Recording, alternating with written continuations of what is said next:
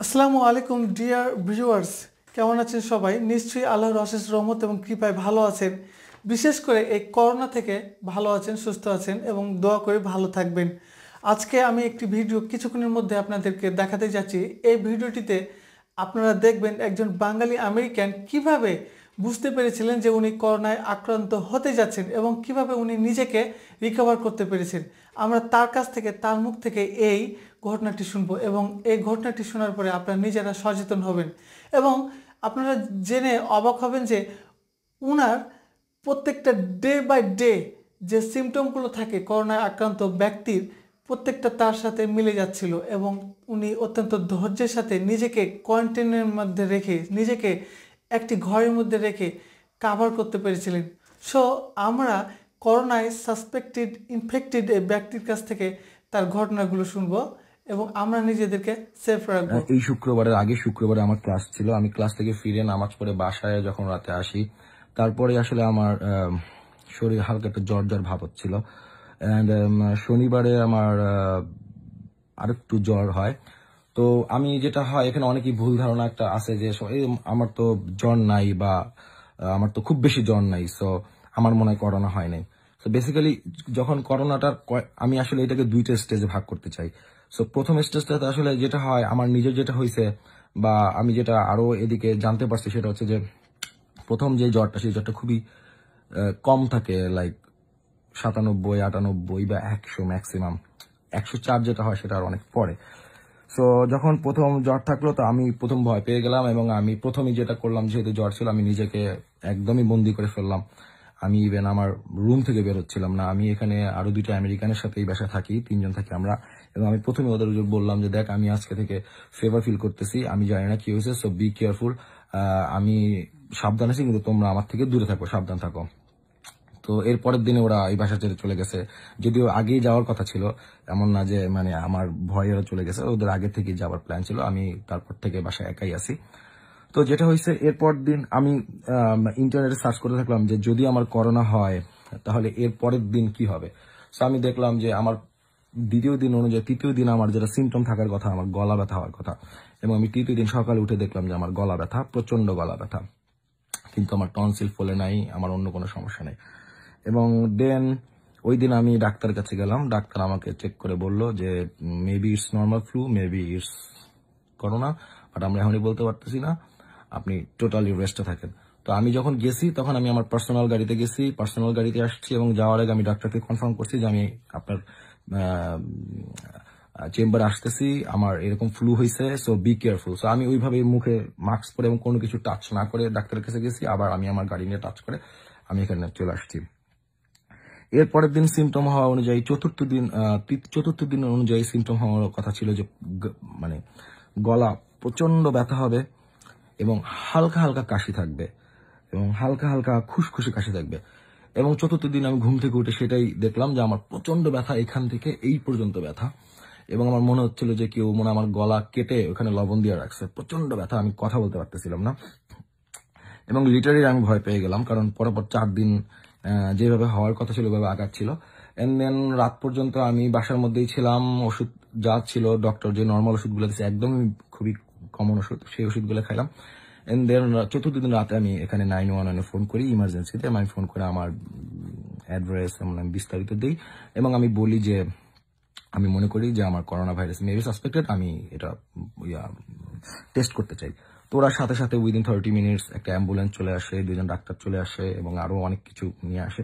তো ওরা আমাকে জিজ্ঞেস করলো যে কি অবস্থা। আমি বললাম বিস্তারিত যে আমার এই জ্বর ছিল, তারপরে এই অবস্থা, এখন আমি টেস্ট করতে চাই যে আমার করোনা ভাইরাস হয়েছে কিনা। সো বললো যে দেখ, তোর সিমটম বলতেছে যে maybe you R infected by corona, but maybe not, but আমরা তোর এই মুহূর্তে টেস্ট করতে পারবো না। আমি বললাম why, it's my right to know যে আমার আসলে করোনা হয়েছে কি হয়নি। তখন ওরা বললো যে দেখ, এখানে করোনার পরীক্ষা করতে হলে 3টা ক্রাইটেরিয়া হয়। নাম্বার 1, যদি তুমি কোনো করোনা রিলেটেড কোনো দেশ থেকে ভ্রমণ করে আসো, অথবা তুমি কোনো করোনা ভাইরাস রোগীর সাথে ডিরেক্ট কানেক্টেড হও, অথবা তোমার শ্বাসকষ্টজনিত কোনো ইমার্জেন্সি থাকে, তাহলে তোমাকে আমরা টেস্ট করবো, এছাড়া আমরা টেস্ট করবো না। তো আমি বললাম যে তাই আমি এখন কি করবো। তো বললো যে তুমি ঘরের মধ্যে থাকো, ঘর থেকে বের হবা না, তোমার যদি কিছু লাগে আমাদের ফোন করবা, আমরা তোমাকে দিব। আমি বললাম ওকে ফাইন। দেন পরের দিন আমার সিমটম অনুযায়ী আমার হওয়ার কথা ছিল প্রচন্ড কাশ এবং শুকনা কফ, এটা আমার আসার কথা ছিল। এবং পঞ্চম দিন আমি যে দেখলাম যে প্রচন্ড কফ হচ্ছিল, প্রচন্ড কাশি হচ্ছিল, প্রচন্ড ব্যথা হচ্ছিল। এন্ড যেটা হয়, আমি যেটা বুঝছি সেটা হচ্ছে যে আমরা যখন, আমি একটু পিছনে যাই আবার, যে আমরা যখন হাত মুখে দেই বা নাক, আমাদের এই 3টা জায়গা দিয়ে এই ভাইরাসটা যায়। সেই ভাইরাসটা যখন আমাদের ভিতরে ঢোকে, প্রথম যে জায়গাটা সে ডিম পাড়ার জন্য পায় সেটা হচ্ছে আমাদের গলার ভিতরের এই জায়গাটা, ঠিক পেছনের জায়গাটা, স্ট্রেইট পেছনের জায়গাটা। আর মুখের মধ্যে সাধারণত এটা ডিম পাড়তে পারে না। আর নিচে যাওয়ার আগে এরা যে মাংসপেশিটা পায় সেখানে। So this is very very very important. Corona ভাইরাসের সিমটম তাহলে শুরু হয় গলার ভিতর থেকে, গলা এই জায়গা থেকে। আমি আবার বলতেছি, আই এম নট ডক্টর, আমি ঘাটাঘাটি করে একদমই আমার এটা এটা আমার নিজের এক্সপিরিয়েন্স বলতেছি। এইটাকে প্রমাণস্বরূপ বা এটাকে এক্সাম্পল ধরার কোনো কারণ নেই। বাট এখান থেকে ভাইরাসটা শুরু হয়। আমি যেটা দেখছি যে ছোট গোল গোল গোল গোল ভিতরে ইনফেকশনের মতো হয়। সো যখনই এখানে ডিম পাড়া শুরু করে, তখন আমাদের শরীরের অ্যান্টিবডি ফাইন্ড আউট করে যে আমাদের শরীরের মধ্যে এমন কোনো ভাইরাস আছে যেটাকে ও চেনে না। তখন ও সারা শরীরে একটা মেসেজ পাঠায়, সামথিং ইজ রং, সো আমাদের অ্যান্টিবডি আরো বাড়াইতে হবে। তখনই আসলে আমাদের শরীরের মধ্যে জ্বর হয়, কারণ একটা একটা কি বলে এটাকে, একটা নতুন কিছু তৈরি হয় আর কি শরীরের মধ্যে। আর এই যে তারপরে যে 4 দিন 5 দিন, এই 4-5 দিনের মধ্যে বেসিক্যালি আমাদের অ্যান্টিবডির সাথে, করোনার সাথে সোজা কথা যুদ্ধ চলতে থাকে। করোনা ভাইরাস চেষ্টা করে আমাদের গলা থেকে নিচে নামার জন্য বা এটা ছড়ানোর জন্য, আর আমাদের অ্যান্টিবডি চেষ্টা করে এটাকে এখানে মেরে ফেলার জন্য। এই মারামারির মধ্যে কারণে গলা ফুলে যায়, গলা ব্যথা করে এবং প্রচন্ড কষ্ট হয় কথা বলতে, এবং গলার স্বর ভেঙে যায়। যেটা আপনারা দেখতেছেন, আমার গলার স্বর এখনো ভাঙা। বেসিক্যালি আমি কথাই বলতে পারতাম না, টোটালি গলার স্বর ভাঙা ছিল। এখন বেটার, আমি কথা বলতে পারতেছি অ্যাটলিস্ট। আচ্ছা, সো 6ষ্ঠ, 7ম, 8ম এই 3টা দিন হচ্ছে সবচেয়ে গুরুত্বপূর্ণ করোনা ভাইরাসের জন্য। এর আগে যা হচ্ছে যে, যেটা বন্ধু বললাম যে এইখানে ফাইটটা চলতেছে, রাইট? এটা একদমই নর্মাল ফ্লুর মতো, গলা ব্যথা, সর্দি, বা পাতলা সর্দি না, মানে পানি পানি সর্দি না, মানে কফের মতো যেটা। সো আমার এই গলা বসে যাওয়া পর্যন্ত সব সিমটম ঠিক ছিল, রাইট? এরপর আমি ভয় পাচ্ছিলাম যে নাও এরপর হইতেছে এইটা এখান থেকে আস্তে আস্তে আমার ফুসফুসে যাবে।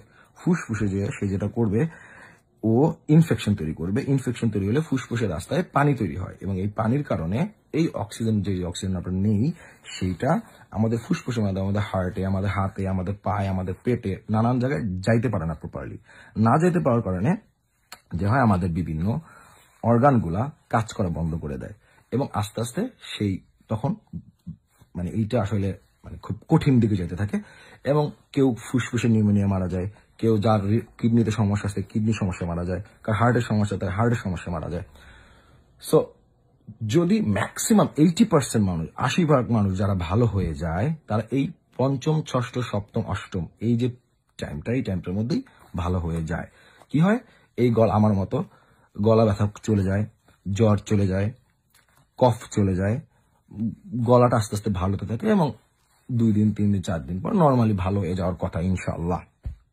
বাট যদি আমার খারাপ হতো, তাহলে তখন এখান থেকে আমি ফিল করতাম যে আমি নিঃশ্বাস নিতে পারতেছি না, আমার নিঃশ্বাস নিতে কষ্ট হইতো, আমার বুকের মধ্যে ধরপড় হইতো, এবং আমার জ্বর তখন 103, 104, 105 হইতো। এই স্টেজে এসে জ্বরটা বাড়ে। প্রথম স্টেজে কিন্তু জ্বরটা অত বাড়ে না। সো যখন জানলাম যে আমার আসলে করোনা মেবি হয়েছে, কারণ আপনি যদি আমাকে জিজ্ঞেস করেন আমি কি করোনা ভাইরাসের রোগী, আমি বলবো হ্যাঁ। যদি বলেন আপনার কাছে প্রমাণ আছে, আসলে আমার কাছে প্রমাণ নাই, বাট বিকজ অফ আমাকে টেস্ট করা হয় নাই। কিন্তু একটা করোনা ভাইরাসের যেই লক্ষণগুলো থাকে, প্রত্যেকটা লক্ষণ ডে বাই ডে আমার মধ্যে ছিল। সো ওই জায়গা থেকে যে আমি 7ম, 8ম দিন আমি খুব ভয় পাচ্ছিলাম যে আল্লাহ, এইবার যদি এটা নিচে নামে দেন তো শেষ। বিকজ অফ আমি যেহেতু এখানে একা থাকি, আমার আত্মীয় স্বজন, বাবা মা সবাই দেশে থাকে, আমি কাউকে জানাই নাই। বিকজ আমি যদি জানাই, ওনারা কান্নাকাটি করবে, নর্মালি যেটা হয়, আমার আরো বেশি প্যানিক করবে। আমি কেউ প্যানিক করতে চাই নাই। আমি নামাজ পড়ছি, দোয়া করছি, প্রচুর পানি খাইছি, ফুললি রেস্টে ছিলাম। এখানে ডক্টর প্রচুর ভিটামিন সি খাইছি, কারণ আপনার অ্যান্টিবডিকে আপনাকে এটা পাওয়ারফুল করতে হবে, এবং আপনার অ্যান্টিবায়োটিক হচ্ছে আপনার এই করোনাকে মারার সবচেয়ে বড় হাতিয়ার। তো এটাকে মারতে হলে আপনাকে অ্যান্টিবডি লাইক ভিটামিন সি, পানি, এগুলো খাইতে হবে, এবং ফুললি রেস্টে থাকতে হবে, কারণ শরীর এমনি নানান হ্যাম্পারের মধ্যে আছে। সো আপনি যদি আবার শারীরিক কাজ করেন, তাহলে এটা আরো বাড়বে। So fully rest. And confident থাকতে হবে। লাইক কনফিডেন্ট কি আতঙ্কিত হওয়া যাবে না, ও মাই গড আমার করোনা এসে মরে যাবো না, তখন আপনি আরো মানসিক ভেঙে পড়বেন। আমার যেটা কনফিডেন্ট ছিল, ফাইন, আমার যে এইজ, আমি সুস্থ আলহামদুলিল্লাহ, ইনশাল্লাহ আল্লাহ আমাকে এই আমেরিকায় না মারবে না, আমার যে আমি হায়াত মৌত আল্লাহর হাতে, সবকিছু আল্লাহ পাক, আমি এটা বিশ্বাস করি। তো আমার কেন যেন একটা কনফিডেন্স ছিল যে না আল্লাহ আমার এইখানে মারবে না, আর যদি আল্লাহ রাখেই যে না আমি করোনাতে এই জায়গায় মারা যাবো, কারণ আমি যে এই জায়গায় মারা যাই আমার ডেড বডিটা কিন্তু বাংলাদেশে নিবে না। হ্যাঁ, আমি এই জায়গায় মানে মরে আমি চাই না আমার কবর এখানে হোক। সো মানে সত্যি কথা, এখন যত সহজে কথাগুলো বলতেছি, আপনার আশেপাশে যখন কেউ থাকবে না, কারণ আমি এখানে থাকি, আপনি বাংলাদেশে থাকলে কিন্তু আপনি আশেপাশে কাউ পাবেন না, কারণ আপনি কাছে কেউ আসবে না, আপনার উচিত আপনি কাউকে কাছে আসতে না দেওয়া। সো এই যুদ্ধটা, এই জিনিসটা কিন্তু আপনার নিজে নিজে করতে হবে এবং নিজে নিজে নিজেকে বুঝাইতে হবে যে this is very common, this is very regular, এটা হয় মানুষের এবং আমার হয়েছে, এবং আমার অ্যান্টিবডি এটার সাথে ফাইট করবে এবং আমি ইনশাল্লাহ সুস্থ হয়ে যাব। সো হ্যাঁ, ষষ্ঠ বা সপ্তম দিন থেকে আমি দেখলাম যে আমার গলা ব্যথা কমতেছে, আমার কফ কমতেছে, এবং আজকে আমার 11তম দিন। আমি মোটামুটি আলহামদুলিল্লাহ, আমার কফ নাই, আমার কাশিও নাই, আমার শরীরে অন্য কোনো সমস্যা নাই, গলাটা একটু ভাঙা যেটা বলছে এটা ইনশাল্লাহ ঠিক হয়ে যাবে। So that the thing actually. So কিন্তু এরপর যদি আমার শ্বাসকষ্ট হতো, শ্বাসকষ্ট বাড়তো, আমি যদি শ্বাস নিতে কষ্ট হতো, ডেফিনেটলি আমাকে পুলিশে কল দিতে হতো বা অ্যাম্বুলেন্স কল দিতে হতো এবং আমাকে হাসপাতালে ট্রিটমেন্ট করা হতো, দ্যাট ডিফারেন্ট থিং। বাট 80% মানুষ কিন্তু এই পর্যায়ে এসেই ভালো হয়ে যায়। সো আপনি আমার বলতে পারেন যে ভাই এমনি এমনি ভালো হয়ে গেলেন, এটা আসলে এমনি এমনি, কারণ এটা তো কোনো চিকিৎসা নাই বেসিক্যালি। সো আপনাকে কি করতে হবে, আমি যেটা বললাম, ফুললি রেস্ট, কনফিডেন্ট। যারা ধর্ম বিশ্বাস করেন, আল্লাহকে বিশ্বাস করেন, তারা আল্লাহকে ডাকবেন, কারণ এটা আপনাকে মানসিক অনেক শক্তি দিবে। এটা নিজের মন, বলে না যে বনের বাগে মরে না মনের বাগে মরে, সো বিষয়টা ওরকম। আর যারা ধর্ম বিশ্বাস করেন না, তারা তো কোনো কিছু মানে অনেক কিছু তারা তাদের মতো করে যে ফাইন, ইটস ওকে, যদি মারা থাকে কপালে মারা যাবো, ভালো থাকলে সোজা কথা, নিজেকে মানসিকভাবে দৃঢ় রাখতে হবে। That is the very important, because of আপনার আশেপাশে কেউ নাই, আপনার হাত ধরে কেউ বলবে না, কেউ মাথায় পানি দিতে আসবে না, কেউ খাওয়াই দিবে না। সো ইটস ভেরি ইম্পর্টেন্ট যে নিজেকে নিজে পাওয়ার করা, নিজের নিজে পুশ করা, no fine, I am fine, I am fine, I am fine. এবং নামাজ পড়বেন, দোয়া করবেন, এটা আপনাকে অনেক মানসিক স্যাটিসফ্যাকশন দিবে। এবং প্রচুর পরিমাণে পানি খাবেন, লবণ পানি দিয়ে হালকা গড় করবেন, কিন্তু মাথায় রাখবেন লবণ যেন ভিতরে চলে না যায়। ভিটামিন সি খাবেন, আর নর্মাল যে জ্বরের ওষুধগুলো সেটা আপনারা খাইতে পারেন। So that the thing actually. আমি আসলে এটা শেয়ার করতে চাইলাম যে আসলে আমার দেখে হয়তো আপনারা একটা ও না তাহলে তো ভালো হচ্ছে, একজন পাইলাম যে না উনি ভালো হচ্ছে। সো এইটাই আমি আসলে শেয়ার করতে চাইছিলাম।